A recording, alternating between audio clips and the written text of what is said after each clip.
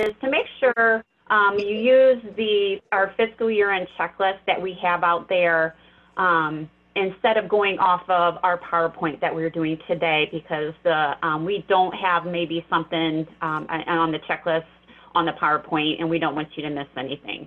So I did include the link here for you. So if you just hover over that in the PowerPoint, they'll take you directly to it, which is also located in our appendix on our documentation. So I just made it a little easier for you to find.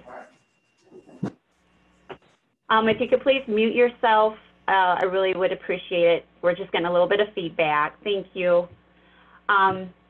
For the pre-closing overview, what we're going to be going over today, we're going to be going over life insurance premiums to make sure those are entered for any employees that are retiring before the fiscal year. Also, we're going to do running verification reports for STRS Advance. We're going to be also checking the configuration on the STRS Advance and make sure that box is unchecked and those are cleared. We're going to be going over how to create new job calendars. Also going to be making sure we do our EMS reporting for the year end and getting ready for the new one. And then any contracts that maybe are going to be starting after the fiscal year ending and starting in July. So for pre-closing, first thing off, we want to make sure that you have any employees that are retiring as of June 30th to make sure that they are entered at the current or future in the payroll processing, so they get included when you run their last pay for them of the fiscal year. Because if you don't, then you have to do the adjustment entries, which is not as complicated as it was in Classic. So that's a nice thing. Redesign's does a little bit more for you than what it did in Classic. If you remember, you had a list of things that you had to do. Also, you just want to remember that no retirement is going to be withheld on these life insurance premiums. So we'll be going over that, and I have a screenshot of exactly what you need to do. I included the publication 15B, which shows how you calculate any amount over $50,000 for the life insurance for the employee. So I included that link here for you, and the pages of 13 through 15 is where you'll find that. So here's a screenshot of the payroll future. What you want to do is make sure you find your employee. You can enter it on their main position if you like, or if they only have one position. And you can also do a description, which I didn't do here, but you also can put a life insurance, or you can do MC1 if you're still used to the Classic type. You want to do the pay type of life insurance premium. You can enter a unit of 1, or you can leave that blank. It still works. It still saves without entering that, but I just included that. And then once you figure out what that rate is for that employee, you want to enter it here. And again, I just made a little note and highlighted the applies to retirement, because this box is automatically checked when you do go into future and current, but when you try to save it, it won't allow you to save it. It says life insurance premiums don't have retirement charged to them.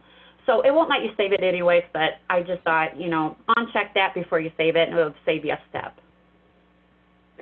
Here is the current view. So you just find that employee, life insurance premium. Again, you can have a 1 entered in there, the amount that you figured out for the employee. You can do a description of life insurance, and then applies for retirement. Again, is checked automatically, so you just want to uncheck that and then save it. That way you won't get an error. Again, for the life insurance, when the life insurance is being processed, you just remember that the federal, state, or the OSDI taxes are not withheld on those. But again, it is added to the wages, the total and taxable gross for that employee, even though no tax is withheld. So just a reminder on that. Kind of odd, but yes, it does add it to the wages. But it does figure the Medicare or FICA for the payment is processed. So those two are, so it's either Medicare or if they have FICA, it will process the taxes for those. If they have city, there is a reminder that on the payroll item configuration for that city, there is a box, whether it is taxed or not, for that city, and this is where you'll find that. So if you go to that payroll item for that city, and then here at the bottom under in the options, you will see if it's checked or not. Most of these probably, unless it's a new city after you came into redesign, these should already be set up and you shouldn't have to worry about them. Your district should be all set to go. But again, if it's a new city coming in or they had to add one, they might want to double check with the city and verify that if they're taxing NC1 payments.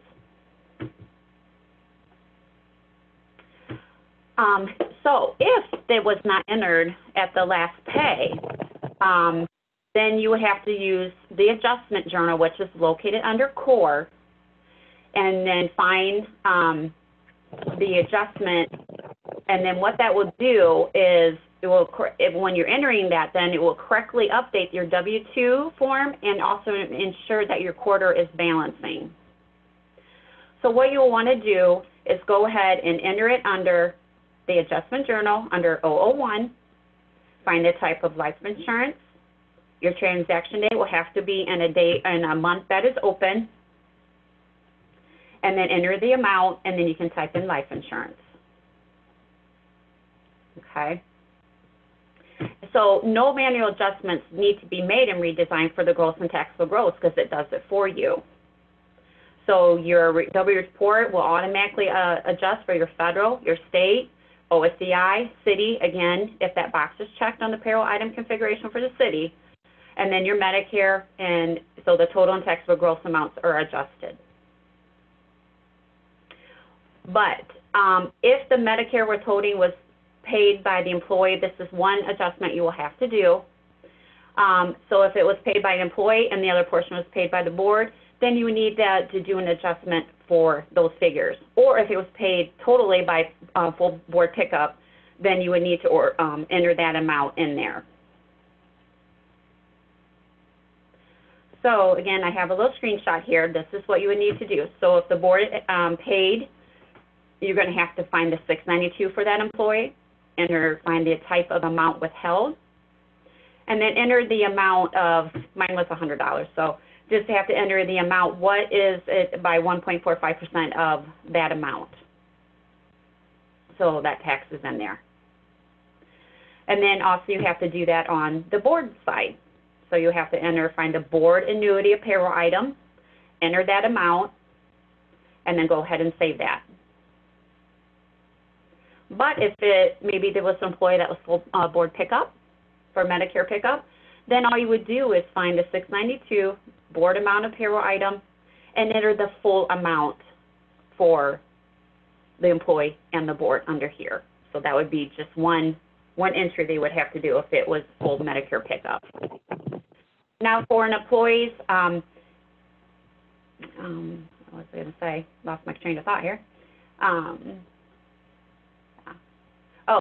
Then they would either have to get the amount for that amount withheld from the employee, or the board will just have to pay for it.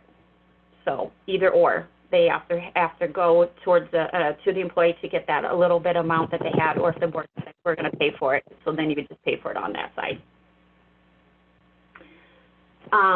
Again, for the life insurance premiums, this gross is not included, is not charged to the USPS side.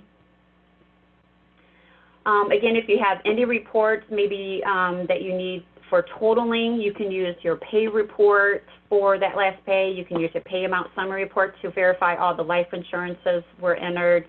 And again, on the quarter report, that will show. But also, you can use the adjustment grid for all the life insurances that you had entered in there. If you want to run a report, you can do this. And then you can just verify to make sure, okay, we got every employee that we needed entered in life insurance. And I include a little screenshot here. You could just go enter in the adjustment type. You can just find enter life, and that'll find all the life insurance. Or you can do a greater or equal to greater than January 1st of 2019. It will bring up anybody, well, 2020 now, and bring up anybody that you had entered if you just entered them here in the last month or two. And then you can just run your report, and then you can do a PDF or you can do an Excel, and it will just list all your employees. For the next thing, under System, the STRS Advanced Configuration option there, you just want to verify, just have your districts go through that and make sure that box is unchecked. So probably most of them are unchecked, if not all of them are ready before they came over in Classic.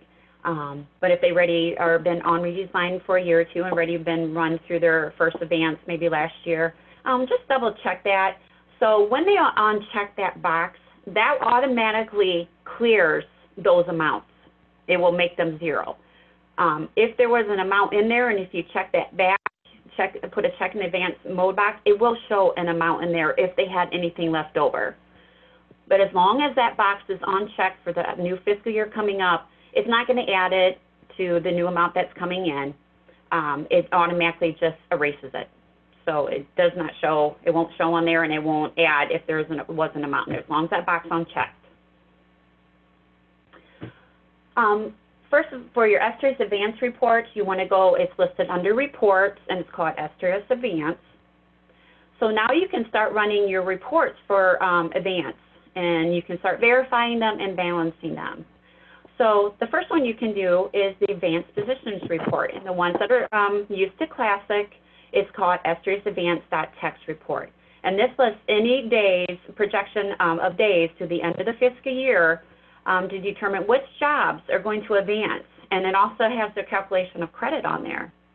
So, and it shows the earnings that are going to be paid through the summer months will also show on this report. The other report that is out there, and these are all separate, because before when you ran STRS Advanced and Classic, they all ran, created them all at once. But now we have it where it, each one you have to click on each report separately to create them. So you have to create 3 reports. So to generate the non-advanced position report, this is similar to your non-advanced.text, which is in Classic. That's what that was called. And this will show all your non-advanced employees. So employees that were paid STRS through the year, fiscal year, but they're not getting paid over the summer months and not like a teacher. And then the other report, the third report, is your Advanced Fiscal Year to Date report. And this is similar to your STRS Advanced report in Classic. And this shows all employees that were paid through the fiscal year to STRS. And this includes everyone that will be advancing and employees that are not advancing. At this time, the job calendars can start getting entered for the 2021 school year as soon as the board approves them. And as a reminder, you can use under Core, there's an option of the job calendars, and there's where you can create one calendar, or maybe you want to create a few, because maybe you have your secretaries that work through the summer months, and you have your teachers that don't. So whatever makes it easier for your districts, they can create one calendar and then use that one to copy to all the other ones, and then they have to tweak them. Or they can create maybe 1, 2, or 3 different calendars that are not similar enough that they won't have to tweak or add so many days to or remove. So reminder, use the copy function. And then also you want to remember they will need one default calendar for the upcoming year for your subs. So here's a screenshot. It's listed under Core and then your job calendars. You want to go to the copy. And then once you create that one, or if you have 2 or 3 that you copied, you select those calendars and then you enter the start and end date for the remaining. And then you just select which calendars that you want those to go to and hit the right arrow button here over to selected. And then you hit copy. And those will automatically copy. And then again, you might just have to tweak those after this is done. The next thing for pre-closing is their EMIS. You want to make sure that you clear your long-term illness days for your prior fiscal year, the 18-19. If that's not been done already, maybe that's something that you guys have been working on. You already got your new 19-20 illness days entered and ready to go. But if you don't, you can actually do, go to the employees grid, and you can search for long-term illness days. You can filter the grid by any long-term illness day that is greater or equal to 1, and it will pull up anybody any long-term illness days just for those employees. And then if you want to clear those, if you have maybe pages that need to be cleared, or maybe you just have one or two, you can go in there manually and just edit that employee and just remove those and save it. But if you have, we do have a mass change option out there to load a definition right in, and it will clear all those employees all at once. So if you do have multiple, we do have that option. And then at that time, then after that is done, you can go ahead and enter the long-term illness days for the next coming, or for this past fiscal year, 1920. Here's a screenshot of that mass change under employee. So what you want to do is make sure, I believe that the long-term illness days is already in the grid for the employee, but if not, you might have to find it under more. And then bring up, it brings up all the employees. I just had my one employee, but again, if you had multiple, and then you go ahead and click on mass change, and it brings this up. If you go to load definitions and down arrows, we have, I think there's 3 options in there, and one of them is to clear employee long-term illness days. And then you click on that, and that automatically brings this in with a 0 value. And then you click on execution, and then you go ahead and save it, and then automatically will clear all these to 0. My 22 will become 0 then. So again, you could do it by edit, by just going to that one or a couple employees if you don't want to do this, but this is a quick way for you. So then if your district has not already completed their EMS year-end reporting cycle yet, you want to make sure that you do your CJ, contracted service, CJ, and your CC records, if you do have those. So that was under core and EMIS entry, and I got a screenshot here. So you want to go to your EMIS entry, your CJ, so if you have employees that need to be extracted, again, those have to be extracted. Actually, you have to go in here and create those and send those in, and also do those for the CC, and then you just click on the extract CC data. So those are just make sure that is completed for the EMIS for this reporting period before we move on to the next one. And I think I heard that the next one, the completion is in August sometime. So August 9th, maybe I thought I heard somebody say, but don't hold me to that. Okay, so then once you send those in, you might get error reports back from EMIS and make any corrections to the staff data, and then you can reload those using the SIF data. And we do have a new option that is coming up that, I'll bring that over here so you can see it and get it to work here.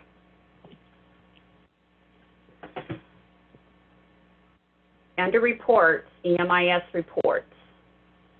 And this, I think this might have been in the last release. And now you can create, it's almost like a per det, and you can generate employee report or a physician report. And this is going to be useful for districts. So if they have, they can check this before they send it to the SIF data collector. They can start running this, and it actually shows and it doesn't tell you what the error is, but it will show that that employee has the error. And we here at SSCT can go into the app log and find what line it is for that employee, and we can tell them, say, okay, it's this line and for this employee, and this is what you need to fix before you send it on the onto the SIF data collector. So I think it's going to be useful for the districts. At least they can kind of sort through their errors before they even move on.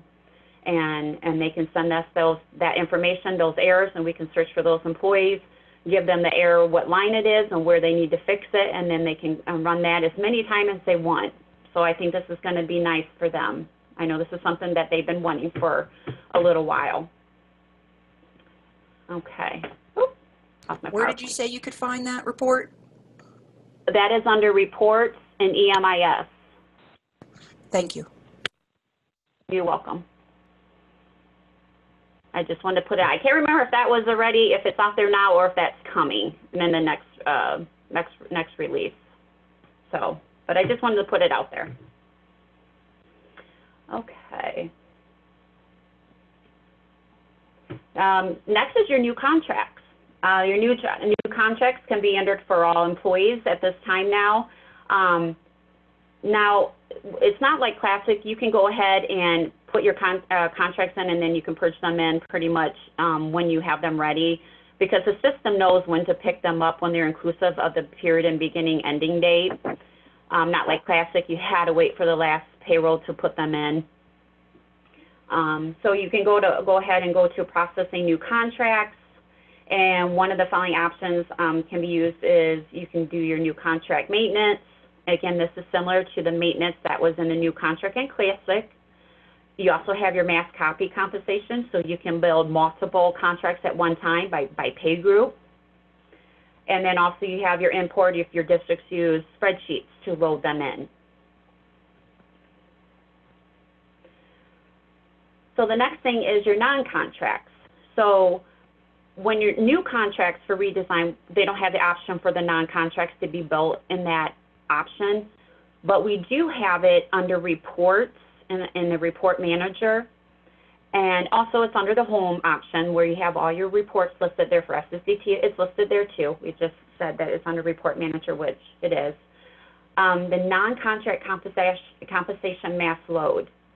So here, if you have maybe your subs, your non-contracts are getting maybe a pay raise, hourly wage, you can do this in a load instead of going to each contract for each employee and updating that.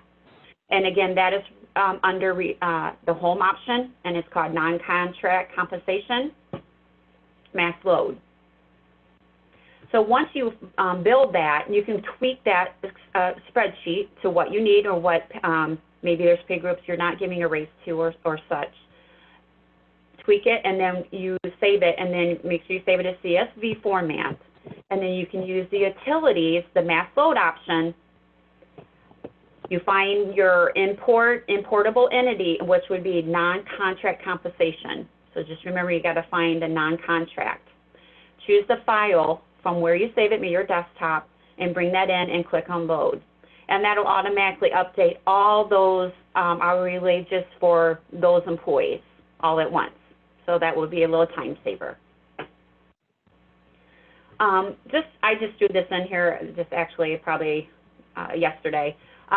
If you're using the mass load for non-contracts, it will update the compensations that are currently out there, just like it's updating it. If you're creating new compensations, just write in the employee's compensation to add a new one. For some reason that they need to add a new one, they can just add a new one in and then go ahead and archive the old one so that doesn't show when they're being paid. And again, like I said, or the district can just go manually in to the employee's compensations and then go to the non-compensations and just edit those hourly fields. So it's just a couple different options there. For the month-end closing, you want to make sure that your June CERS per pay report is in balance. So go ahead and under reports and run the CERS per pay, generate the report, verify, make sure the days look correct for the employees. You want to make sure that the total contribution should equal the total deduction and the warrant checks that were paid to CERS.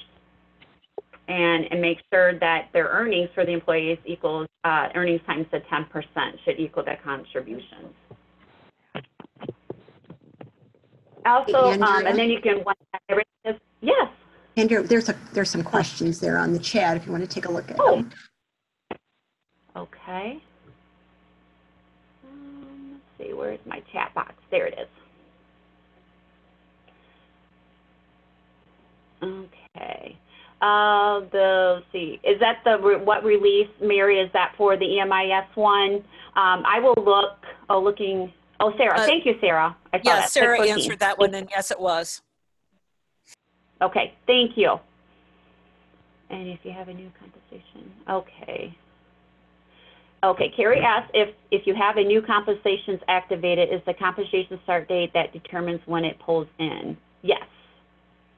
Compensation start date, that is correct. So when you get that, when you're running that payroll for, and it's included in those dates, the system knows to pay or to grab that. So maybe you have 5 days on the old and then 5 days to be paid on that. That's when it is. So it's not going to mess up your compensations like it did in Classic if you didn't like purge it right at the right time. Redesigns are not as touchy as Classic was on that, so that's a little nicer on that. So yes, hopefully that answers your question. Okay, and Carrie asked, but it still only pay on the old if there are pays? Yes, it will pay the old contract until there is no pays remaining on the old. So you would have to have, it would just keep paying until then that new contract start date, it sees that start date and it pulls that one in. Carol, we will get instructions on how to look up the errors in the app log. Yes, I will have to ask the programmers on that one because as of right now, they suggested that the ITCs, once the district sends you that error, they suggested that they send it on to us here at the SSDT for us to verify that because I think the programmers actually have to go in and do a search for that on the app log. So this is something we have to pass on to the programmers actually. So I just so as of right now, I think you're going to have to send it to us so we can send them on to the programmers to find that error until if they come with something maybe later in the future that it shows directly what that error is. So, okay, you're welcome, Carol. Andrea, can I ask a question for clarification? When we were talking about Sure. the compensation, were you discussing non-contract compensations? And the reason why I'm asking is we have a district that their final pay, they're a semi-monthly district, they pay semi-monthly, and it's actually the second pay, I believe, in September that pays off, or it's the first pay, I'm sorry, in September that pays off their contract from the prior year, but they obviously start working mid-August. So if we purge that contract, will it just keep paying the old contract till it finishes up the payroll and then start on the new one? Yes. From what I understand is if you have an old contract until those pays are equal, it will continue paying. And just keep track of the accrued wages and days worked on the new one. Correct. So then you're saying that they're going to be getting paid on the old one and on the new one at the same time? No, they don't want that to happen. Because of the accrued wages? No, they don't want that to happen. No, they don't want, they want the, like I think they're paid 9/5 and 9/20. On 9/5, they're being paid their last contract for fiscal year 20, but there's days worked, like a whole pay period that is technically on the new contract, but they're still being paid on the old contract. They're like way in arrears, I guess you could say, not just a pay in arrears, or like 2 pays in arrears. So how does that work for them? Could you send me or open a ticket for that, and we can look into that to make sure to see how that's going to work. I really would appreciate if we could do that because I would like to look into that a little bit more since you, like you said, they're being paid a little differently, just to make sure that's going to work exactly how that's going to go about. So, but yeah, if you definitely, or send me an email, and then I can look into that and tell me what district it is, and then I can go in there and do a little bit more investigation on that, okay? All right, thank you. Okay. You're welcome. Can you let us all know about that? Because we all have districts like that. Exactly. Okay, sure. Okay, yep, I can just do an email. Yeah, Andrea, I think the concern is obviously it's looking back at that calendar and say it's a teacher, well, you're not giving a different, or at least in Classic, we never gave a new calendar name to it. So let's say it's calendar 1, 2, 3. It was last year's calendar, also going to be the same name of the next year's calendar. If it's paying through, our concerns are that it's going to pick up work days of the new year on that last payoff because that calendar still exists. So it may be reporting work days on the new fiscal year when in essence it's paying off the last year's. So I think our concern is, and I think I'm speaking for several ITCs here, is do we need to be mindful in creating calendars now based on fiscal years so that they have a different calendar name each year, so on these overlaps that we're not picking up next year's days on last year's payoffs? Okay, so I think probably what we'll have to look at is making sure that the stop date of the old contract doesn't overlap the new contract. Right. The problem is, though, if you make the stop date, say they're going back to school August 15th, you make it August 14th, and Right. that actually the 14th falls on is almost at the pay period for the 8/20 pay. Well, 9/5 pay, those other days, they still have that one pay left. There's no work days, but the work days are for the new contract. The whole pay period's for the new contract, but they aren't being paid on the new contract. They have one more pay left on the old contract. So they're like 2 pays out, like I said, not just one. Oh, wow. They're like 2 Okay. pays out. So it becomes, Okay. and my thought was even to come Right. up with calendars like 260 odd for the odd years. I'm sorry, 185 odd for the odd years, to 185 even years. So you can overlap those those calendars, but I don't know how the system would pick up I don't think it would have a problem because it's for the same position. Right. These are just thoughts. I'm sorry. No, that's fine, and they're very good because, like I said, that's going to be coming, an issue probably in the August, September. So, let's get ahead of it and see if we can find the best solution for those districts. So, definitely open a ticket for that and let me know who the district is and kind of the questions about those, and then I will get with the programmers to make sure they won't run into issues. We had a situation as well, similar, where they put in calendars for next year but haven't done new contracts, but it changed the unit rate and changed the number of work days on their current compensation. So I'm hoping that doesn't affect their advance or anything. But, I don't know. It's not going to. If you guys say it's not going to, but, they added their calendars and there were 5 days that fell in August, but their compensation stop date falls after that, even though those 5 days are for the next fiscal year. So then looking at the compensation, So it added 5 days to their work days and changed the unit rate. Oh. I did 5 days and changed the unit date. Yeah, so I don't hope it doesn't affect the advance or anything, but.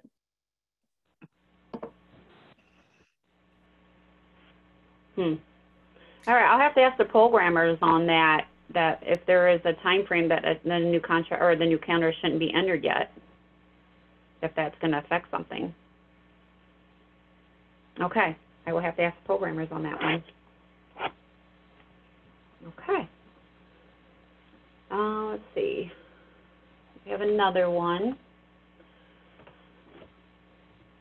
This is happening with the district I'm working with now as well. They would be paying off, 19-20 school year calendars. Yes, if you can open tickets for that, then we can research those a little bit more. I appreciate it. Okay. All right. Yeah. Thank you, Michelle. Okay. If there isn't any more questions right now on the new contract part of it, we'll go ahead and get going, and then again, we'll make sure we get that settled with the programmers and get back to you guys on that. For the month-end closing, the search tape file, to create the search tape file, once you got everything verified, sorry, I have to get back to where I was. You want to click on the Generate Submission file, and then save the file to your desktop or a folder of your choosing, and then you can upload that submission file to eSearch. And then your last June for fiscal year is done. For month-end closing, so you're reconciling a checks and make sure your benefit accrual. So under payments, the check register, here you can use this to reconcile or auto-reconcile checks. You can go ahead and reconcile checks, each one manually, or you can click a few at a time, or again, you can use the auto-reconcile checks option, which will reconcile multiple. Again, you can run reports for the under the outstanding checks report to get a list of any outstanding checks that are still out there. Under reports, you can do the payment transaction status report to find all the outstanding checks payments, and you want to select paid for the payment transaction status options when you're running this report. And then this will give you a list of any of the outstanding checks. You want to make sure that your payroll account is in balance before moving on for the new fiscal year. And then the processing benefit update and projection, you want to make sure that you did all your accruals, probably if you have sick leave or vacation for the month of June if you didn't do that yet.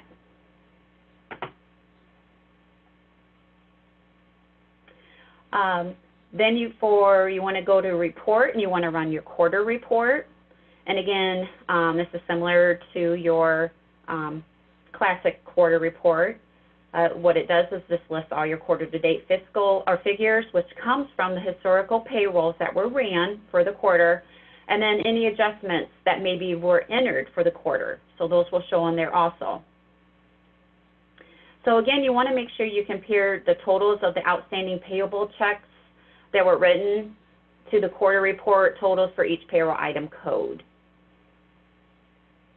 Again, we also, just a reminder, if you have any payroll items that are combined by the payee, just double check those. And then if there is any differences, you just want to make sure you get those resolved before moving on. So what you want to do is compare the total gross listed to the total of all your payroll clearance checks that were written from the USPS. And then you want to subtract the gross for the payroll checks that were voided during the quarter to the payroll clearance checks that were written. So here is the screenshot of the total summary at the bottom of the quarter report, and just shows your total gross. So to balance the calculated adjusted gross is a little different from classic because we don't have that difference, that difference line that we used to. Sorry about that. There you go. So you want to balance the calculated adjusted gross on the quarter report. So how to do this, you take the total gross minus the total annuities, and then you want to add any non-cash earnings. And then this should equal your calculated gross.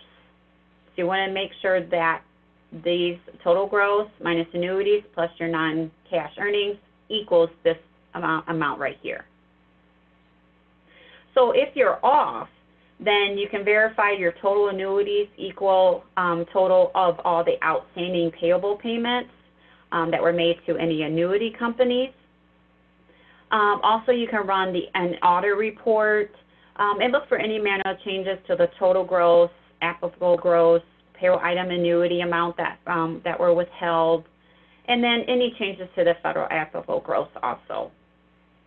And again, we suggest running the audit report maybe like small amounts, like maybe at a month at a time, or maybe it will complete a little faster. And then also you want to verify any non-cash amounts. So again, just double check to make sure that this calculated adjusted gross equals when you calculate that. So the next thing to do is start running your W-2 report. Go ahead and balance your W-2 report. Again, we suggest maybe your district's running it every quarter or maybe running it every month, just to verify that things are balancing and there's no errors, so that way at calendar end they don't have a lot of errors to go through. Check their payroll item totals for their taxes and annuities, And also, they can also do a complete imbalance on a W-2 organization sheet if they want to do this every quarter. So that way they can make sure that they're balancing for year end. Okay, you want to make sure you don't have any outstanding payables that are left. So you want to go to processing and processing outstanding payables. Make sure that your grid is empty. If it is not, you can run the payable report and select all the payroll items, and then you can verify, you can have that report. Again, generally, we don't like to have any outstanding payables at the quarter end, and so they want to make sure they get those paid before they move on.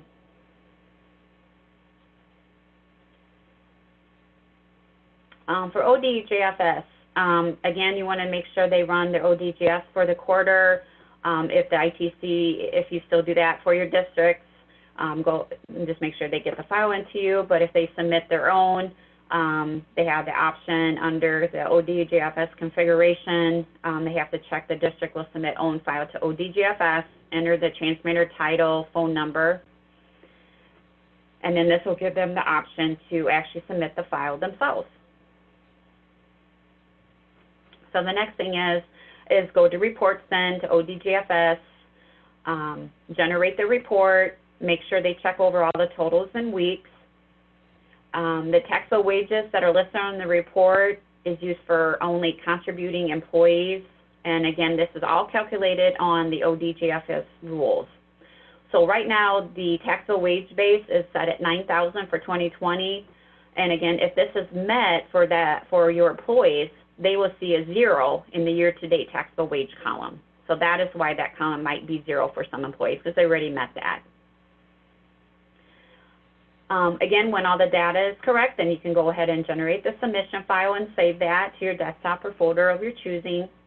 And then, again, securely, they can send that to you at the ITC if you're still submitting that, or the district can send the file on then and upload it to ERIC. So here's a screenshot of the ODHS report option. Make sure they have the 2020, their second quarter. They can sort by any and by employee name or ID.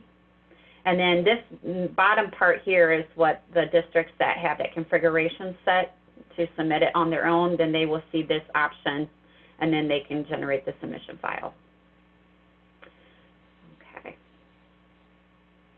So for the fiscal year end closing, so after all the June pays are completed, again, if maybe you have some districts that have employees that are going to be paying off, they can change those numbers of pays in the contract.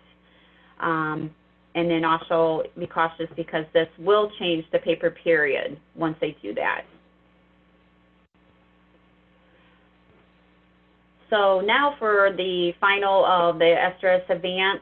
Now they can generate these reports, and then again it's all under reports, so we'll go through each one. So the advanced fiscal year to date report selects all the employees and jobs that were with SRS withholding. So again, these are all the employees that the amounts were paid through the fiscal year. Service credit again is based on the decision tree for SRS. And then any part-time employees, double check those to make sure they're getting credit. So every employee, even part-time, if it's very little amount that they made, it should show a 1%, because part-time employees did get changed on the calculation, and we do have that under our SRS advance at the bottom in our documentation, the new way of how the part-time employees are being calculated.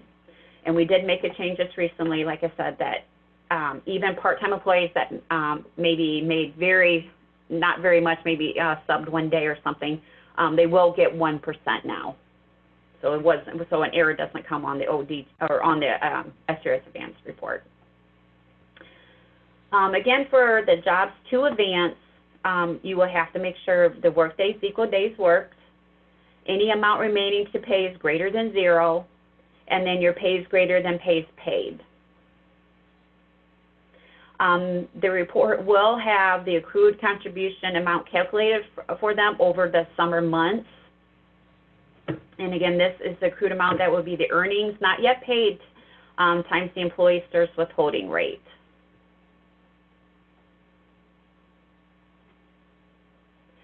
The accrued contribution and how that is calculated is using the pay per period from the compensation record for the employee, remaining pays -1, and then the last pay calculation occurs. So this is pretty much the same as how Classic did it. It takes their obligation, their pay per period, and then the pay is paid. So they have 26 total and 22 remaining, and it calculates your 23rd, 24th, and 25th pay. And then for the remaining last pay, it just takes the remaining 15,000 times the 14%, and then it's $210. So it's just 56 cents difference. So the system does all the calculation for them. So their accrued amount over the summer months will be $841.68.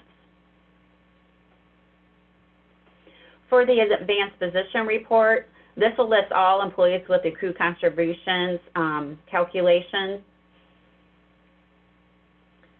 that will be over the summer months.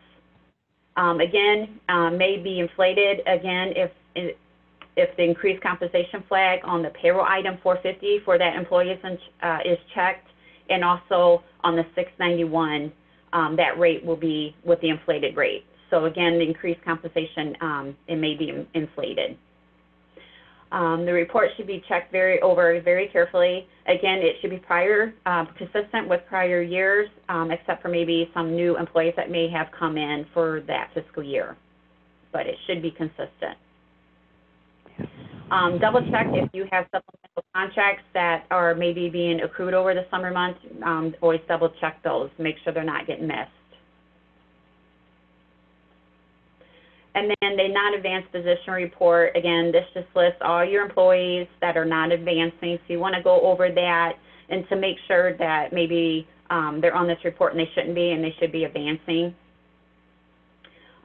If the job has no amounts remaining to be paid but meets all other criteria, it'll be on the non-advance. And if the days worked plus remaining days from the calendar through June 30th exceeds the total work days, they will be on the non-advance. So again, just double check all these. The advanced fiscal year to date report, and again, this is the complete fiscal year to report for all STRS employees. Again, this one including all employees that were paid through the fiscal year plus the advanced employees. For the fiscal year in closing, you want to check the reports for warning and errors. There is now in STRS advanced documentation, it lists all the messages and possible solutions. And if you click on, if you go to our STRS Advanced, we have them listed there, and I also have them underneath our 2020 fiscal year end meeting on the wiki. So you want to make sure you verify the service credit for your employees. So any employees with 120 more days, they will receive automatically 100% credit. But if you have employees that are less than 120 days, and then again, it's going to be based on the STRS decision tree. And like I said before, for employees that are part-time, the service decision tree, again, that depends. If they're marked as full or part-time field on the 450 must be set as needed. So make sure if you have part-time employees on the 450 record, there's an option to go from full to part-time. And again, if your district is uncertain as an employee status, they can always contact the STRS, and they will definitely be able to help them and tell them with any questions that they have. A reminder, if you do have re-employed retirees, they will always show with a 0% credit reported with the contributions.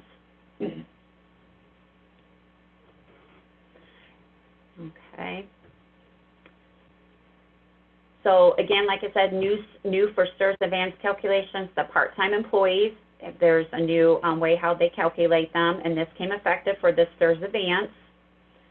And then if you have any information, again, I included the wiki for documentation. If you click on that, it automatically will take you to that link, and that will tell you what the calculation is for the new part-time employees. For any staff retiring, rehired in the same fiscal year, again, they will appear twice on the report, just like they did in Classic, one for the line of contributions that were prior to the retirement, and then one line after they retired. And again, always have them verified and make sure that rehired retiree box is checked on the employee's 450 payroll item record. For the advanced fiscal year-to-date report, the balance, the amount showing in the deposit pickup column to included on the report. Again, it should total any outstanding payable checks already written to payable to STRS, plus any of the USPS checks for the pickup amount. So that is how you would get that total.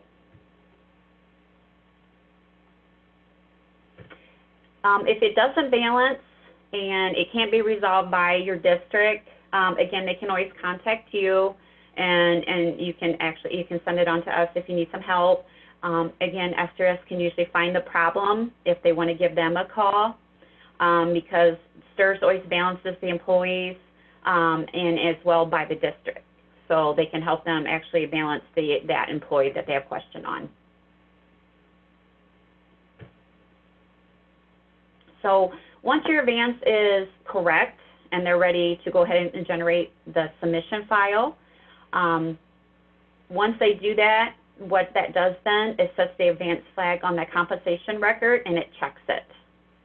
So on the employee's compensation record, the STRS advance will then be flagged and checked. And then what it also does in the STRS advance configuration under systems, the advance amount, it also checks the advance mode box here and puts the amount in there. And then it creates the annual reporting submission file. And then this file needs to be sent to STRS advance. Again, if your district still prints off reports, they can print them off or save them as needed. But again, they will be under the file archive, the fiscal year-end reports. So they will find those reports there.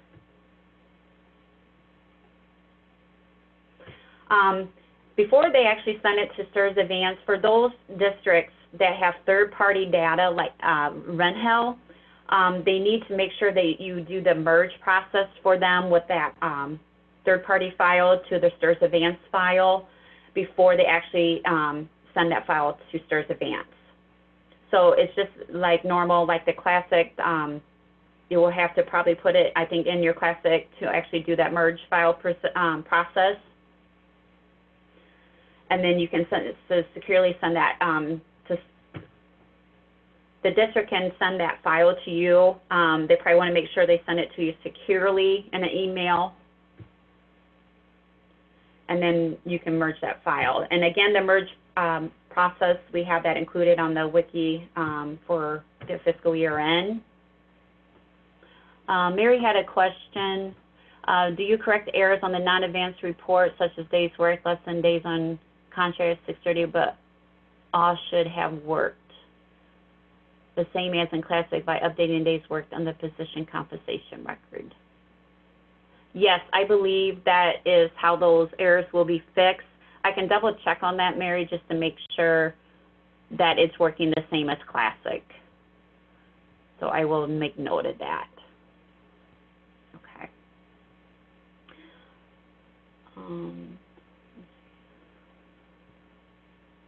Okay. The next one, you want to go to reports and you want to run your STRS surcharge report. Any additional employer charges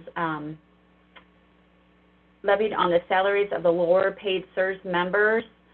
So the minimum annual compensation is actually determined annually by the systems. And then what you want to do is take the minimal annual fiscal year 2020 compensation is $19,600 at the moment. So the surcharge knows what to calculate on. And it creates a worksheet districts might use for surcharge, and then it calculates what the verification should be on that worksheet. And then also the worksheet that they get from STRS, then they can compare these. And I also included the link that they can go right to STRS for the processing of the surcharge for the complete details. If you have to correct any mistakes, if a payroll has not been processed for the new fiscal years, and there's a mass change definition. Again, we included in our wiki and our where you got the PowerPoint from. We included that in there, and you can create allow for the STRS advance field on the compensation record to be changed back to FOSS. So uncheck them, and then that would be FOSS. So then the system, you have to go into the system configuration advance and uncheck the advanced mode flag. So you have to do those two things. Uncheck it in system under the advanced configuration, and then again do the mass change procedure for the employees. And then once you're unchecked, the amounts will be set back to 0. And then you can go ahead and correct any of the mistakes that you need to, and then you can rerun and create the submission file again. But if your payroll for the district has already been processed after the advance has been set, then they're going to have to contact STRS and make all the file corrections with them. So during the payroll process, just a reminder, it's a little different than classic. The fiscal year to date amounts in the 450, 591, and 6991 payroll items. It will show both the advance amounts and the new earnings.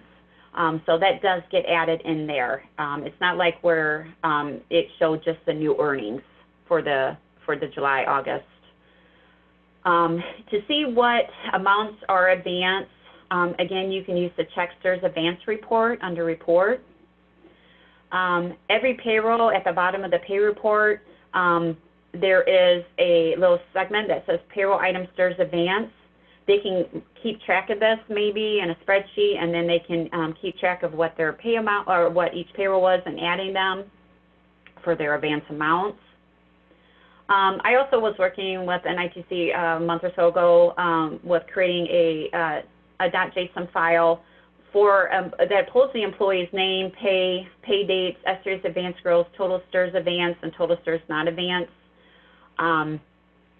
I think I included that out there on the wiki under the fiscal year information.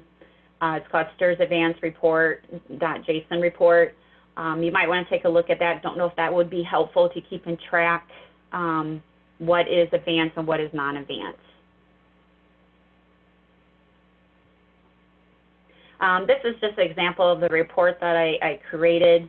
Not sure if it will be helpful, but I thought if need be, it's something that you can use to find out, like, it shows your total non-advance amounts for probably new earnings, and then what was your total STRS advance, and then also gives you a gross for STRS advance for each employee. So I don't know if that'd be helpful, but thought I'd add that for you. During the advance cycle, certain pay types cannot be used when jobs are being paid and why they are in advance, and that is a reg or an irregular one, IRR. The post-closing, the certain pay types affect balancing for the STRS advance and configuration. So maybe if you had to enter a DOC or a BCK pay, a termination pay, which is usually a few cents difference, or a POF. So again, if you're paying off employee, that definitely will make a difference if you're paying them off early. Again, you can change the number of pays to be modified so the pays paid are different by one, and then this will force the employee's contract to pay off. And then again, that's going to change the amount on the STRS advance configuration.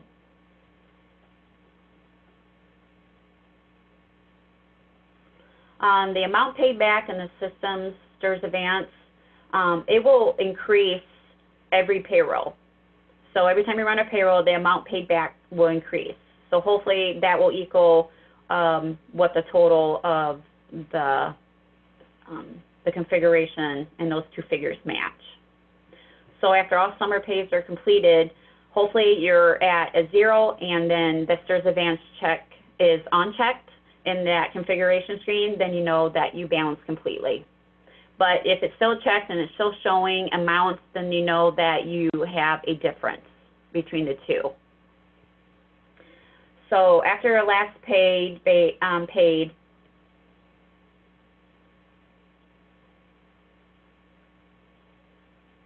so if the amount is not paid back, they will have to run that check STRS advance report, which is located under reports. And it also, what happens if they accidentally uncheck that box and there was a difference, they can go back and check that advance box again, and we'll bring up those two figures again. It doesn't automatically erase it, so they can go back in there and check that advance box, and it will show again. But if they do this, they just want to make sure that they uncheck that box before they move on with their first pay of the new fiscal year. So they don't want to leave that checked before they move on.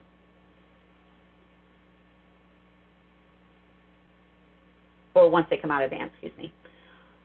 So this is, the advance amount will be the total amount when you run the submission file for, or to generate the SRS advance, and then every pay, the amount paid back will be added to this. And hopefully these two figures, amount advance and amount paid back, is done after that 26 pay.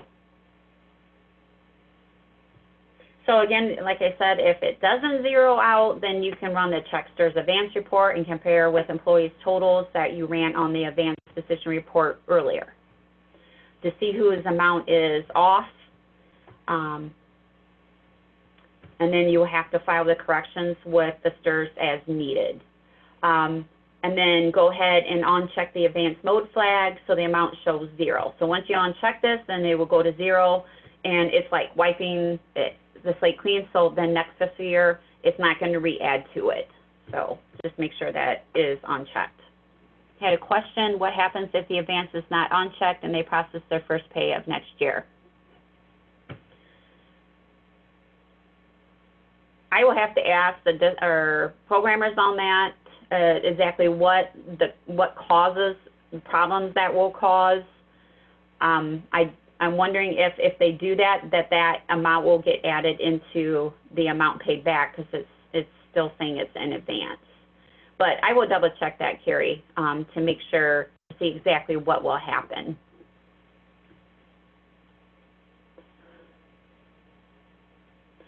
Could there be an error notification to proceed? Again, I can ask our programmers or create a ticket on that.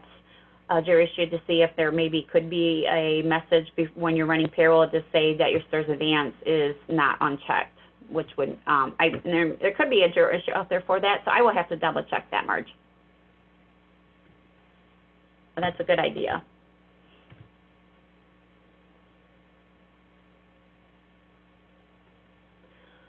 And then for EMIS fiscal year-end window closing, under the EMIS reporting configuration, under systems, once you have closed it, which I think is in August, you want to make sure after you got your EMIS closed for the fiscal year, then you want to change your 2020 to 2021.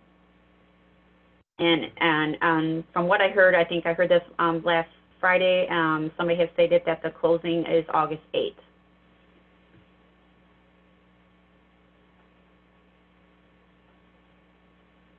So after EMIS fiscal year and reporting has closed, you can go to the compensation. You can filter using the compensation stop date or discretion to pull in all compensations for the fiscal year 1920. So you would have to make sure all those old compensations are entered as false and not true, because if not, they will get pulled into the SIF data collector. So as of right now, they still have to do reportable to EMIS and change those old contracts to false so they don't get selected in. There is a mass change procedure that you can do this. If you go into the mass change and select all the employees that have the false report to EMIS, or true, excuse me, for those fiscal years, or for that fiscal year of old compensation, select the down arrow in the property, report it to EMIS, and select false. And then you can execute that and switch all those to false, and then those won't get included in the next year reporting. And then here is just execution mode and submit the mass change. Again, for the EMIS checklist, I included the link right here. You can just hover over it and it takes you directly to that in our documentation. And also if you're a new fiscal, a new school for the new fiscal year, what they need to do for the staff EMIS checklist reporting. Okay, I think we've gone ahead and Andrea? Chat. Yes. Quick question. Has the SSDT, I haven't looked, so my apologies, I'm going to cheat and ask right here. Has the SSDT created a mass change for archiving compensations as well? I don't believe they have. Well, let me look here.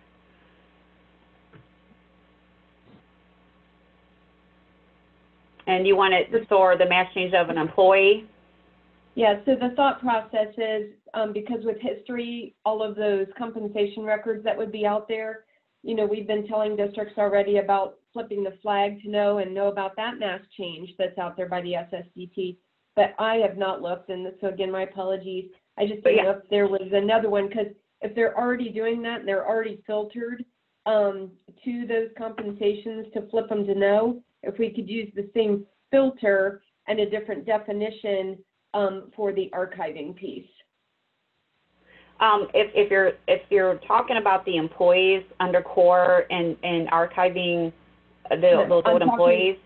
No, I'm talking compensations. So again, we're mass changing false to the EMIS reporting on compensation. So they've already done. And then you just want to be able to archive those compensations. Correct. Okay. Let me check. No, we don't have one under there, but there probably is one that you definitely could, archive. And you do a mass change and pull in those compensations that you want to archive and then switch it to true. But we don't have one that we have created from the SSDT under the load definitions. Thank you. You're welcome. Bonnie had, can contract amounts be changed while in advance? I don't believe that is, I think that's the same as classic, that they don't want to change those because that could screw up the ESTRIS advance. I mean, if you're paying off an employee, I mean, that would be like a payoff. But to change them, I don't think that is suggested. Carrie, is there a mass change to change the new compensation to EMIS reportable true? Yes, there's one for true too. Let's see, what was that? Was under employee? Yes, we do, and I also included that in the wiki. They're under our information. See if I can pull that in here. I can get that here.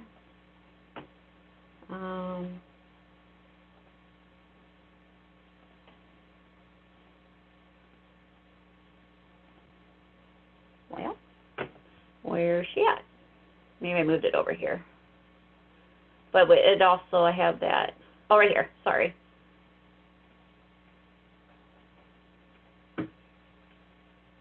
I got stuff popping up on my screen left and right here. There we go. Right here we have the definition. Let's see. Oh, nope, sorry. That was for the ESTRIS definition, false and true. But I do have one for the, let's see, where was that, Carrie?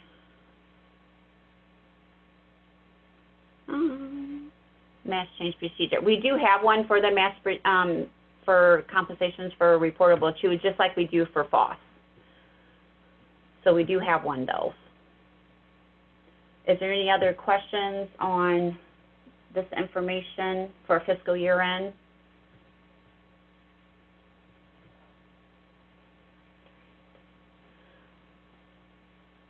I took a chat of the, and I will save the chat here, and then I can make sure I go through the information and ones I need to get back to, or I'll just send out a full chat to everybody, letting everybody know some of the answers on that. Andrea, I went ahead and made notes as well, so I'll send those to you. Okay, thank you. All right, then I will give that over to Amanda. Stop sharing. Okay, Amanda, I think you should have it now. Thank you. Excuse me. I think I'm looking at the time and it's about 10:11. Let's take a quick break, just in case anybody needs to stretch their legs or refill their coffee, and I will get started up at 10:20. Let's do that. All right. It's about 10:20, so we'll get back up and running here, go through the USAS redesign fiscal year end information. There's not too much to it. We're going to talk a lot about some of the setup for the period H reporting. But before we get into the presentation, I want to show you where to find it. So I'm on the Wiki main page, and if I go to the SSDT meetings and trainings page, we have in here sections for the classic documentation and the redesign documentation, and the 2020 fiscal year end information can be found right through this link. We will put the webinar recording on this page as well as the normal training page. This information, I know Andrea had this pulled up earlier, so we saw some of the USPS links there.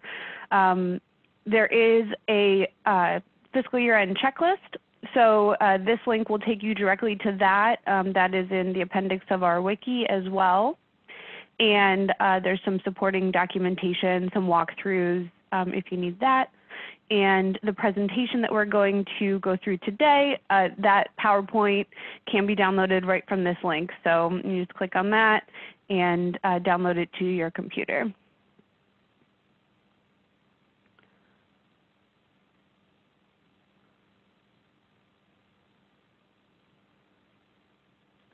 All right, so we have the generic fiscal year end closing procedures for 2020 that we're going to go through. I'm going to try and hop back and forth from the presentation to, we'll look at a couple of things in the software too. But this first page just kind of goes through the documentation. So this is what we actually just saw in the wiki. So just a little bit of a reminder there. And first we're going to talk about the pre-closing procedures. These can be completed prior to closing for fiscal year end. You can actually start doing some of these things now. They can double check these first couple steps right away if they have the information available. So the first thing is going to be under organizations, under your core menu and organization, there are two boxes if you scroll down to the bottom. One is for the central office square footage and one is for the ITC IRN. We actually took a peek at these boxes on the migration training that we did a couple weeks ago because sometimes this is nice for them just to enter in when they come into redesign and get that out of the way, but it is required that they would need to have that information when they pull their reporting for their financials. So they just want to double check at this step and make sure that that's filled out. Also year to year, if things change, you know, if they did change buildings for their central office, their square footage might have changed. So that should just be reviewed each year. This next step is the building profiles. So this is located under the periodic menu. This is similar to that building mate option that they had in Classic. Basically, they want to enter in building profiles and enter the square footage for each of those buildings, their busing percentages, and the lunchroom percentage. So let's just look at this one in the software. Gotta log back in. Okay, so the periodic menu and then building profiles. And I have each of my schools entered in here. If they need to create a new building, they would be able to just click create. They'd enter their IRN.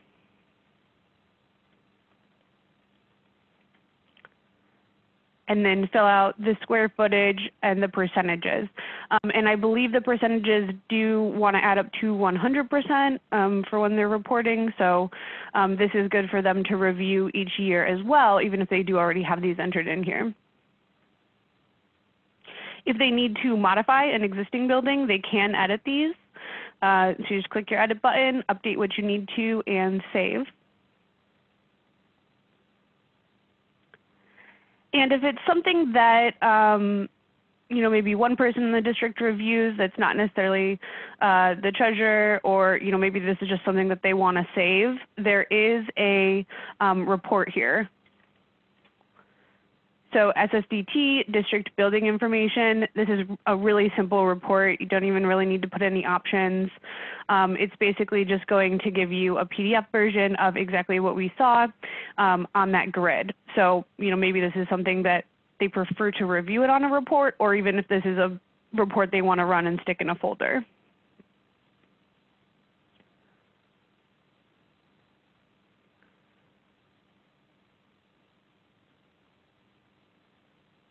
Sorry, I've got a bunch of windows here, so I'm just trying to make sure I'm keeping an eye on the chat if anyone has questions.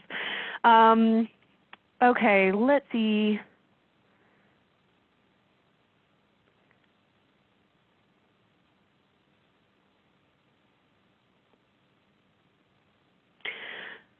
So on our presentation, we do have a screenshot of how to find that report, so that when you're going through this with your districts, you can reference that. The next thing is account validation. There's another report in here for, it's called SSDT, Account Validation Report, and that'll let you pull up to see if there are any invalid account dimensions that were used. If they do exist, then you can use account change under utilities to change those account dimensions to an account that is valid. And a note here that it doesn't, it checks for maybe like funds that aren't used anymore, different pieces of the account code that you know, ODE has designated as no longer valid. But there are some other level 1 or 2 validations that they can get that do have to do with how different pieces of the account codes are used that don't necessarily show on this report. This report is basically showing you just if that piece of the account code specifically is no longer valid, not so much how it's used.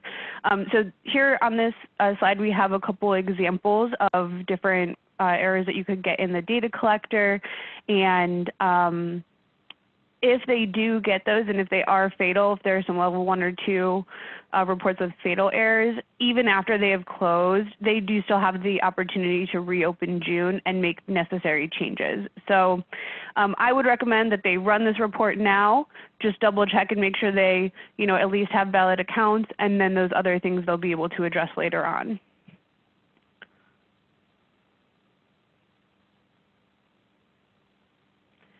And this one's near the top, so I'm not going to filter for it. It's right here.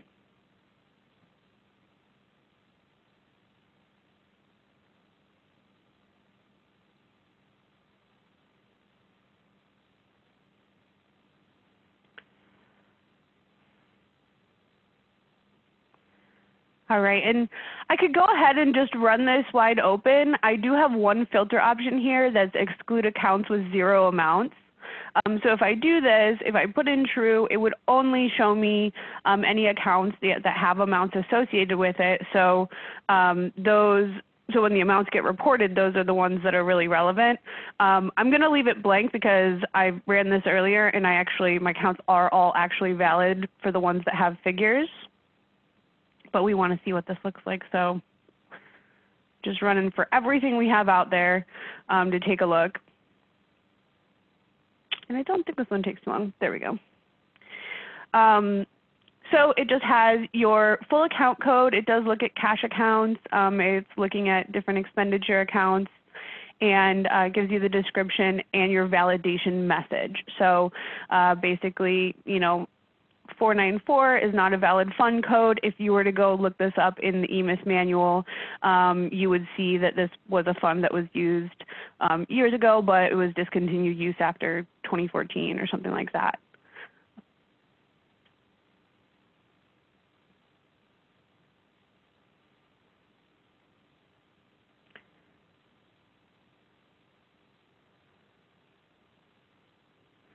The other thing you can check is the EMIS fund categories. The existing EMIS fund categories in Classic are not necessarily implemented in Redesign. We did bring them over and they're under one of the custom fields. We've been trying to get official word from ODE for the last couple years on if they're still in use, but they really haven't said, you know, that they're using them necessarily. So it's not a fatal error if it's missing. So basically districts can review these if they want. They can choose to continue to add them in that field, but it may not necessarily be needed. So at this point, it's kind of just like, you know, a err on caution kind of thing, depending on if this is something that they want to keep adding. So this is on the cash grid, and we have the screenshot here, but you can basically add this EMIS fund category to the grid, or you could do an advanced query. And if you filter by this less than, greater than, and a space, it'll show all of your funds that contain the EMIS fund category.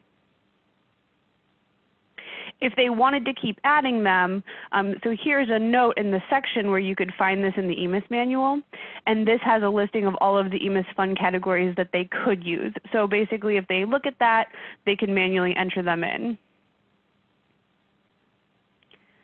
So this is going to be under your core accounts, and we're going to go over to the cash account tab.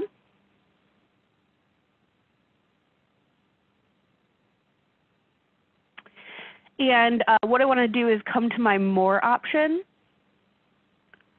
Should let my page load first though. Okay, come to my more option. And then if you scroll down and open the category for the standard custom fields, the EMIS fund category is in here. So we can add that to our grid.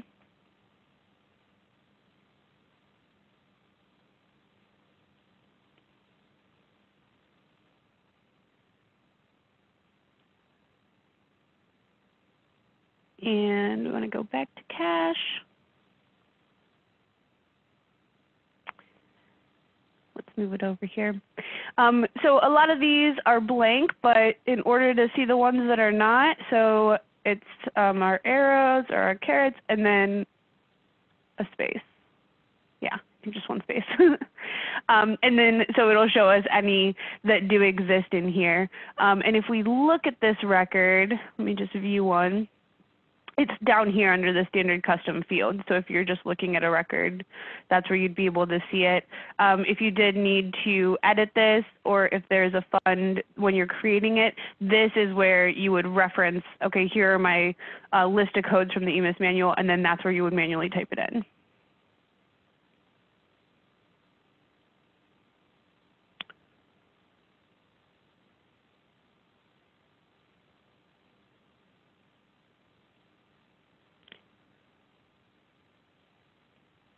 The next part is to check the operational units. You can view the OPUs. This one has a report too. It's the OPU listing. I'm not going to show this one because it's kind of similar idea to what we looked at with the building report. Basically, if you go to the core menu and look at the OPUs, you'll get your grid. It'll have, like the screenshot here, you'll have your code, your description, and then the IRN that's associated with.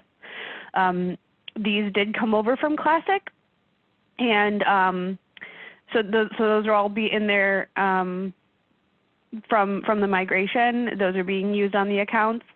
But if they needed to add a new OPU at some point, at this point in the year, it's good to kind of review those, review the IRNs associated with them, make sure all is correct, because this does pull as part of their financial reporting.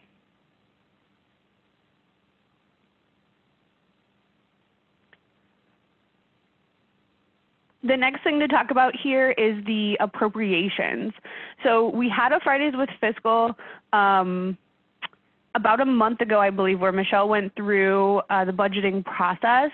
They would use the scenarios option under the budgeting menu to enter next year proposed budgets and revenue estimates. We also have steps on the wiki for further information on this. So we have a link right here. This is one of the helpful links that are listed on that fiscal year end documentation page. So if this is something that you're needing to help your districts with, then I would definitely refer to one of those resources as far as the steps.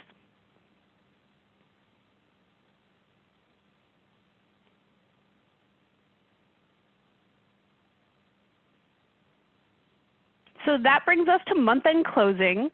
And the month-end closing piece of this, it's really just the standard month-end closing. They would proceed to close out with the month of June as normal. So they're going to be entering all their transactions for the month. They're going to be going through their reconcile process to reconcile their records with the bank. We do have a link in the fiscal year end checklist for the bank reconciliation procedure. Under the periodic menu, they would be able to select the cash reconciliation and enter that information for the month. We will talk about that in a little bit more detail on this one once we get to the fiscal year end. And then their SSDT cash summary, so that's the redesigned version of their classic FinSum, and the SSDT financial detail. They would want to run those and make sure that the fiscal to date expended and received amounts would match.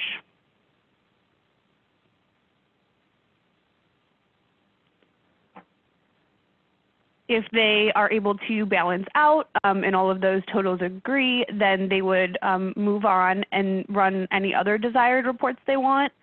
We've kind of had these listed out here since before the monthly report bundle, but that does exist now. So at this point, these other reports are listed for reference, but there is a standard set that will be saved and sent to the file archive. So that's been, we've had that since about November. So again, just the standard. And yeah, in the note, it'll automatically run when the posting period is closed. So I'm not gonna necessarily go through all these reports. I don't even know that there's any specific to point out because these really haven't changed. Let's move on to the fiscal year end closing then.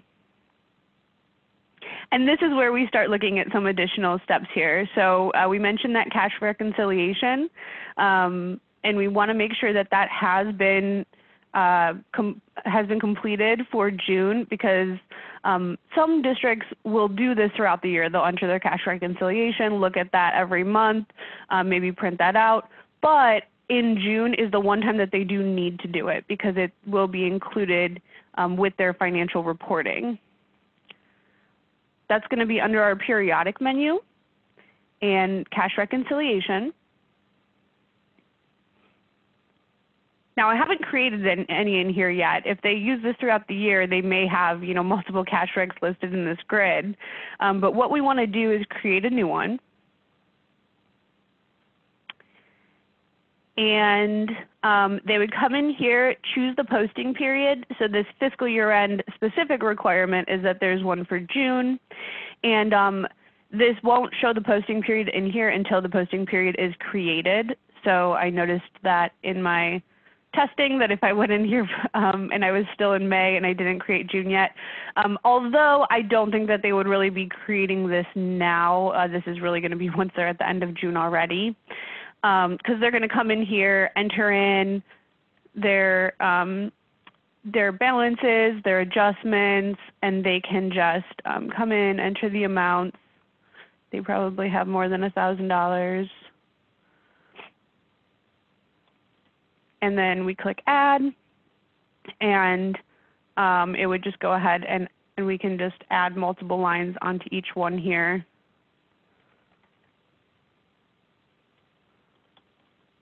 This is, they did have the cash reconciliation that they would fill out in Classic. So this is the same idea as that. I also want to point out that at the bottom here, we also have the total fund balance. So this pulls from their system, and the total entered balance pulls from what they've entered in these boxes. So this does give them an opportunity to make sure that everything that they've entered in balances as well.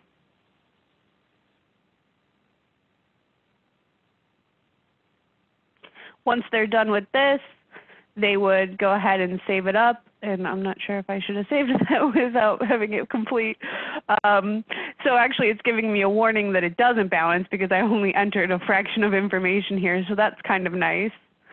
And they can clone these as well. So that's the other thing. If they do this each month, or even if they do this once a year, once they enter this in, like if this is their first year on redesign and they haven't used these before, they may be creating it fresh this year, and then next year they could come in, clone from the previous year, and then they would be able to create their new cash rec from that and just maybe update the figures instead. They can also print it.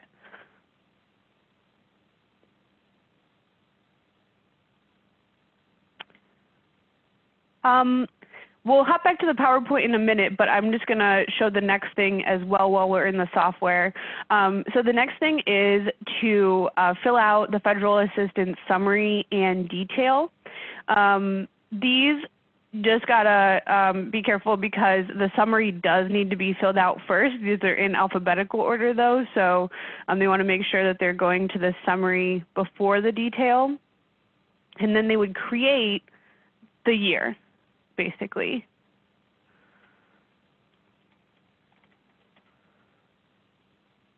And save this up. So now I have 2020 in the grid.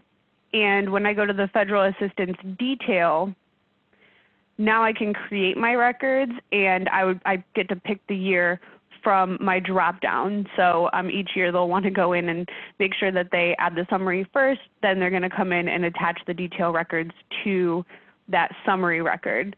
And they'll fill this out with the information they have regarding federal assistance, the grant title, and the CFDA number. I believe that's all fairly standard, and they would select the cash account that that's attached to.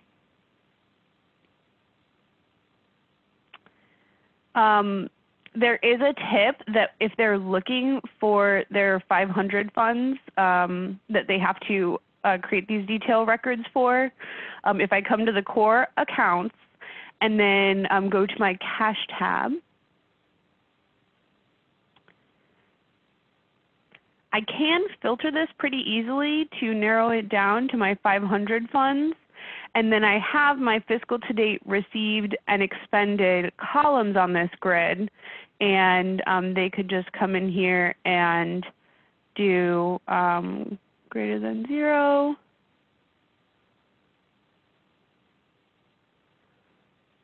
And greater than 0. And then this will give them a list of different funds that they may need to enter those federal assistance detail records for. And there may be other funds that they're receiving federal assistance that are non-500, so this may not be a complete list, but it'll help out. I do see a question in the chat. Does this copy over from Classic, and is there a mass update to the new year? If that's in regards to the federal assistance, I believe no, because I think they do have to enter this fresh every year anyways. Even in Classic, this was kind of that little USAS, it was one of the EMIS-related programs. So no, I believe they will have to enter this fresh each year, so it's not something that would come from Classic.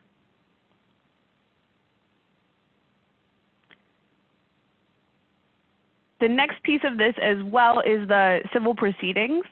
So similar idea, that's under the periodic menu, and if they need to enter civil proceedings, they have the information here where they would be able to enter the fiscal year and then the relevant information and save this up to be included with their financial reporting. So Mary says, yeah, the federal assistance detail was what that question was about. And in Classic, there was an initialization that would update the information, and then they would just have to add the CFDA numbers. I'm not aware that we have an option like that in Redesign. I don't believe we do. Michelle, if you know differently, feel free to pipe in.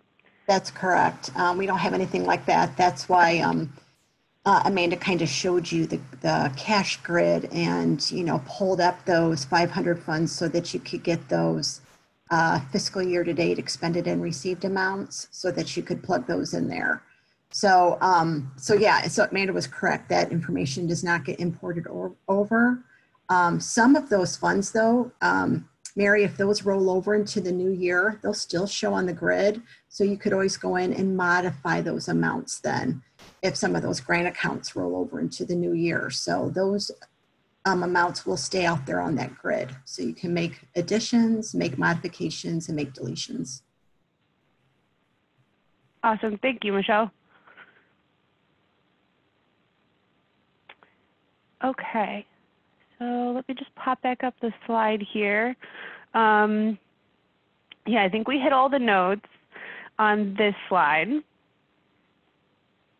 Another thing in regards to our EMIS extract, since most of these steps we're looking at is for this EMIS reporting for the financials, before generating this extract file, we want to make sure that the EMIS SOAP service configuration under system configuration is updated to reflect the fiscal year.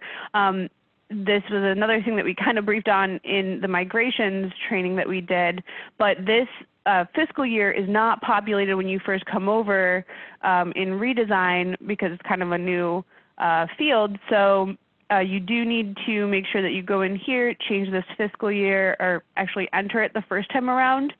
And then it is something that, you know, if it's a district that's been on and they had this in there for last year, they may have updated it sometime in between, but this is a good thing to just make sure you check, make sure it's set to the correct year before you're trying to process any extracts for EMIS.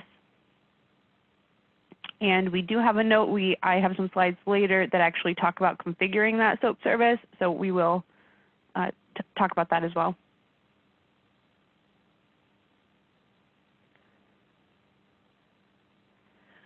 So we'll look at this, this extract real quick. This is pretty straightforward. We're going to go into the extract menu and select EMIS. We just select the fiscal year and generate the extract file. This is the step that's going to actually extract those things that we just entered, the cash rec, the federal assistance information, civil proceedings. So we will get a warning message if those things are not entered in yet for the fiscal year that we're trying to pull for. This is a file that's similar to the USAEMS_EMIS-R SEQ file. It doesn't contain the full information like that USAEMS file, so it doesn't have our account codes in it and totals and OPUs. It's just basically this like supplemental information that we're pulling in this extract file.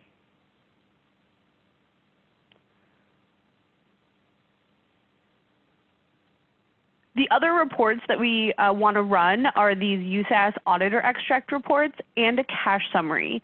You want to save these in CSV format and attach those to an email and send it to the auditor of state, and we have the email right in the presentation here.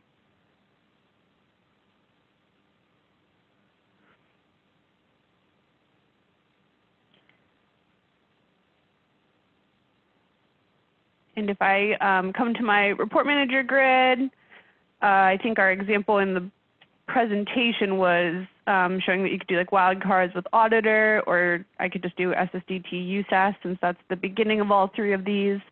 And that would allow you to pull these up, and then you would just generate to the CSV and bring that right to your computer.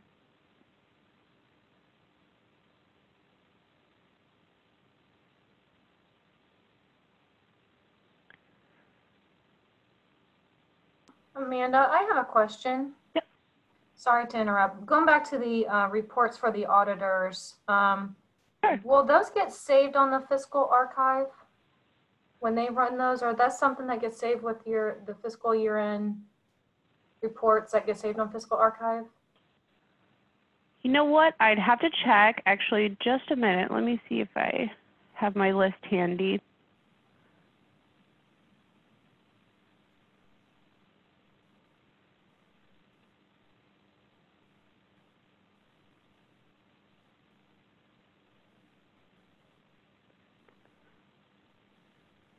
Yes, I have my quick notes from when we were looking at the fiscal CD reports. So yes, I believe we included those. we're going to talk about the fiscal CD in a little bit. It's coming out actually next week. So we'll be updating the documentation with the official list of reports that will be included in there. And that will probably be linked in the release notes too. So keep an eye on that for 100% confirmation, but I believe that they will be. Okay, thank you. No problem.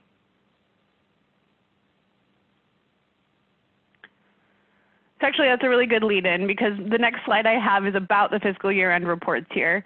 Same idea as what we talked about with the month end reports. They can manually run and review any desired fiscal year end reports that they may want to save or review.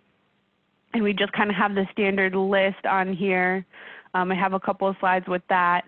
But we do have a fiscal year-end CD that's going to be added. That's scheduled for, I believe it's 7.42 that's coming out next Friday. And basically what we did is the month-end bundle will run, and a lot of those reports, like the summary reports, your budget summary, that's already got fiscal to date totals on it. So that'll be a valid version of that. But in addition, there are some reports for fiscal year end that run on date ranges. So your financial detail, your budget account activity, and those reports are added separately to this fiscal year end bundle that will also run when you close June. And I just want to look at where this is going to go. So our file archive here, this is where we're used to going to seeing all of our monthly reports. So the monthly June reports will still show on this grid, but there is also a separate tab here for fiscal year-end reports archive, and the specific fiscal reports will go onto this grid. And thank you, Michelle, put in the chat. She did also double check for those reports on the fiscal year-end bundle, and all 3 auditor extract reports will be included.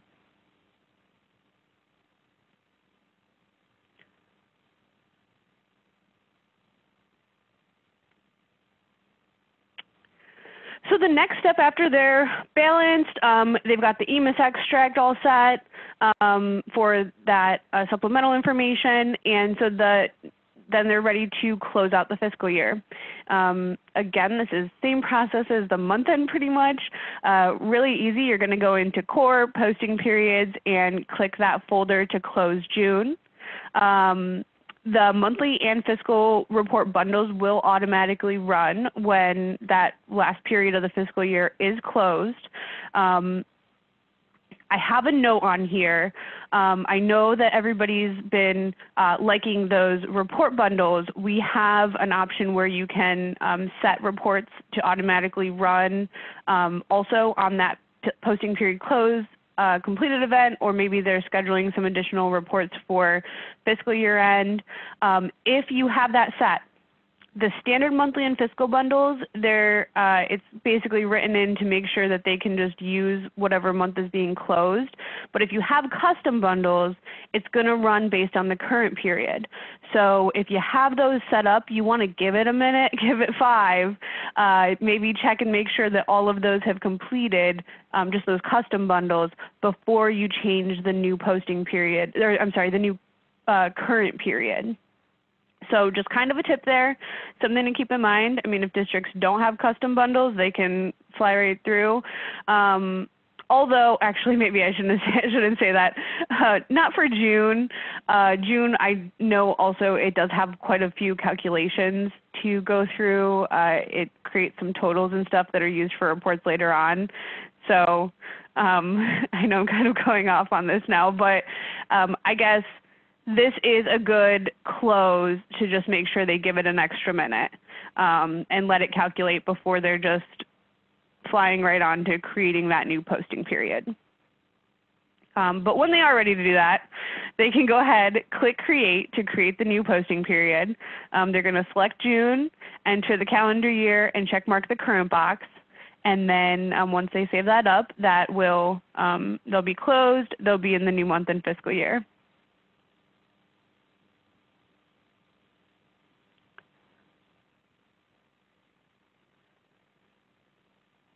All right, And we have some more information in regards to the financial reporting.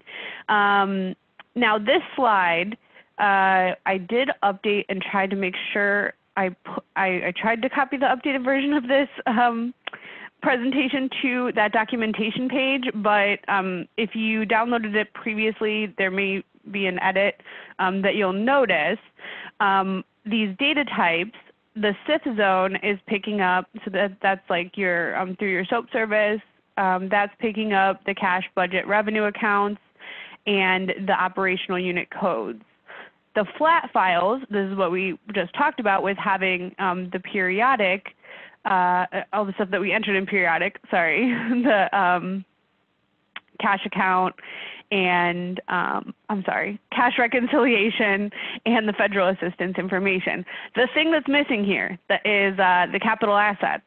So capital assets are no more as far as reporting. Of course, they still would want to do inventory, but we'll look at a couple messages related to that. But if you have a copy of this presentation and it says capital assets still under flat files, you can remove that.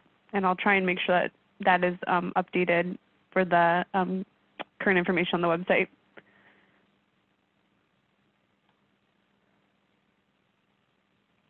So I promised some slides in regards to configuring the SOAP service with USPS-R. This is a setup step basically to connect that data collector to USPS-R. The steps are listed. There is a wiki page that is really helpful with setting this up. But the basics, you're going to make a user and set a password that can be used to connect to USPS-R, and there is a role, there is a standard role that's EMIS SIF that can be attached to this user.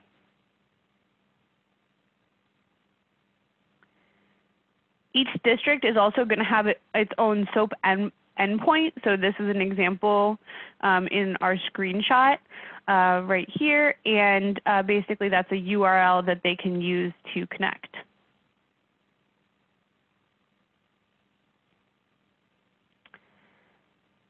So once you have those two pieces, then this part happens within the configuration for EMIS-R. So this may be something that you partner with your tech team on to get this set up. But basically, you're entering in that URL and then the username and the user password that was created within USAS.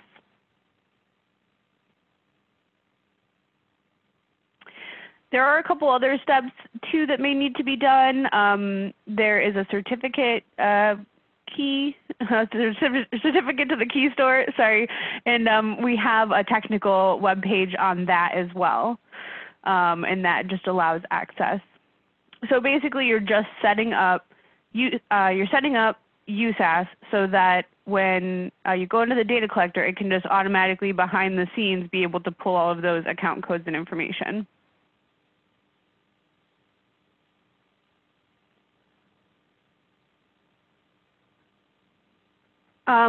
So some additional notes on this, because you're connecting to pull those account pieces directly from the system using the SOAP service, the district really only needs to upload that EMIS extract that has the supplemental information to the financial data source in EMIS-R.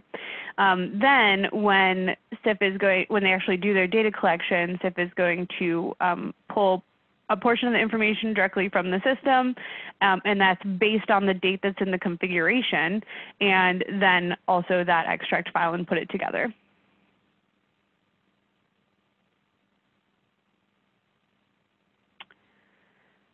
So as far as when they need to report this, ODE has a draft schedule posted online. So if you go to ODE's website and search for the EMIS schedule or the EMIS calendar, you'll come to this page that'll show the EMIS data collection calendars. And they have it posted for 19-20. Right now, the financial collection is scheduled to open on June 1st and close on August 31st. We say this is a draft because it can change, and it does change pretty often. So it is good to keep tabs on this and check ODE's website. And then that way, if you're, keeping in contact or putting it in newsletters to your districts to keep them updated on period age processing. Now you'll notice on this screenshot that the supplemental period is crossed out. We're gonna talk more about that. I have the actual memos, I promise, in here, but basically that was for capital asset reporting. So since that is no more, no longer needed, the supplemental period isn't needed anymore either. So here we go, post-closing procedures. And I've got the same tune as we've had throughout this, that financial data submission process. It is the responsibility of the district, so just something that they really don't want to forget. We just saw that period is open until the end of August. So if this is something that they're not going to do right away, that's fine, but they really need to make sure that it is sent to ODE before period 20 closes, or before period H for 2020 closes. Generally, as far as running this through the data collector, that would be something that may be done by the district's EMIS coordinator or their treasurer to actually submit that.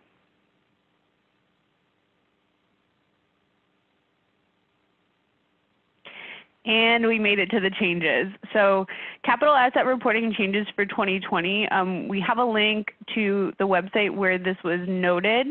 And here's just a screenshot that shows capital assets are no longer needed and will no longer be collected. And then because of that, the supplemental collection is no longer needed. Now, I'm sure that they'll still want to keep track of their inventory. So we do have our EIS close information. Michelle went over that in the classic webinar. We have a link to that documentation, to that presentation is on the fiscal year end page that we looked at earlier with the training notes. So they still may want to be entering their inventory and closing out, but the step that they don't have to do is pulling the EIS EMS file and then loading that into the data collector to submit. Here's another memo, and this is just, again, in regards to removing that supplemental collection because it's, doesn't need to have the capital asset items.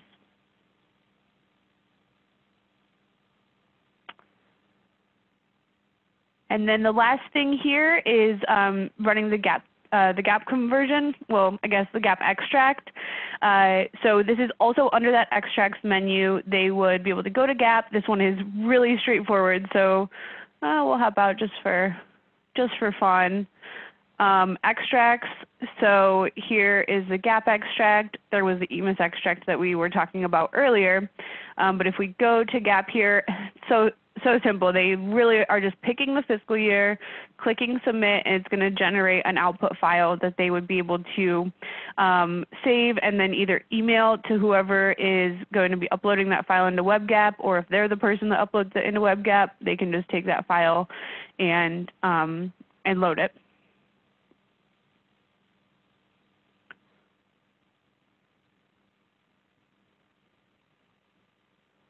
All right. Amanda? Yes. Is that file going to go to ISA? Is it going to go directly there? Or we have to email it to them, or they have to email it to them? The gap extract file? Right. It does not automatically go anywhere, so that would be something. I'm thinking of USPS-R. I'm sorry. Oh, yeah. No, the audit reports that we looked at earlier, those ones do need to be emailed, and so we have the email in the presentation as well. Okay. Okay, I have another question. Sure. Of course. On the checklist itself, it talks about reopening a prior period. We allowed districts to do the USA EMIS DB and EMIS Edit from a backup, from an archive. Okay. And I just want to clarify that what you're saying is, they can still do that as long as they did June in the redesign.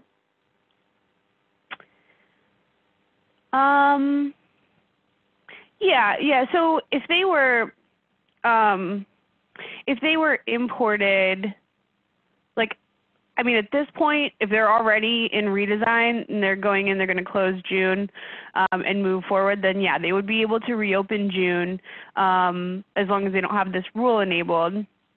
But if they are somebody who, or if they're a district that is being imported after the start of the new fiscal year, then yeah, June from the last fiscal year is going to be archived, so they wouldn't be able to. I mean, I think in that case, they would be doing their financials from this year from Classic, so you could still use your previous procedure.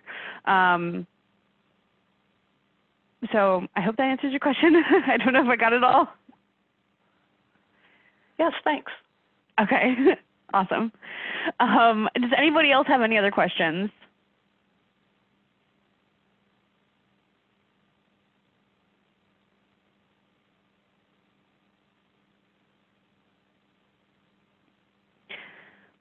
All right, well, that is all I have. Thank you all for logging in today, and I hope fiscal year end goes well. I think we have another training coming up next month.